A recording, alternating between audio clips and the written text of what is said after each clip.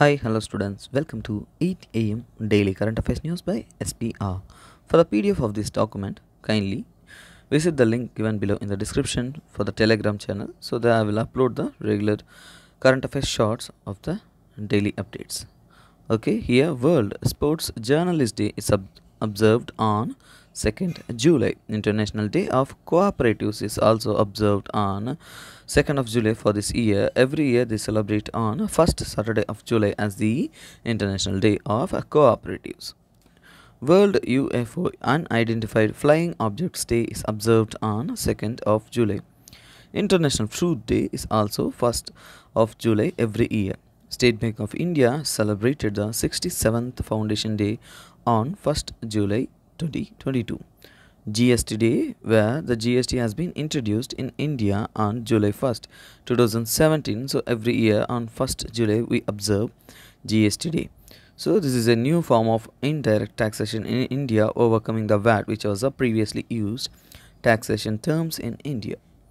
Prime Minister Narendra Modi has virtually inaugurated Bosch India first smart campus in Bengaluru, built at a cost of 800 crores. Indian Space Research Organization ISRO has successfully launched PSLV C-53, a polar satellite launch vehicle carrying 3 Singaporean satellites from the second launch pad at Satish Dhawan Space Center, Sriharikota. Ninth edition of the Army to Army staff talks between India and Australia has been held in Dehradun, Uttarakhand. India has successfully flight tested the indigenously developed high-speed expandable aerial target Abhyas, which can easily target the aerial targets from the land.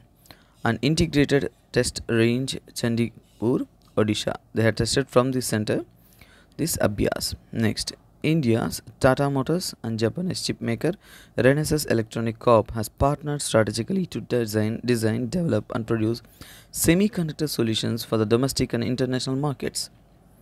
United States made history as Ketanji Brown Jackson was sworn in as the first black woman to serve on the Supreme Court of US. According to UN report, India's urban population is expected to grow at 667 crores, which means 675 millions by 2035. 2022 NATO Madrid Summit held in Madrid, Spain from June 28 to June 30 for 2022. Ashok Shuta has been founder and executive chairman of Happy Minds Technology has been conferred with the CII Quality Ratna Awards for the 2021. Thank you. Thanks for the day. For much more updates, kindly like, share and subscribe. This is me, SPR, signing off. Have a nice day.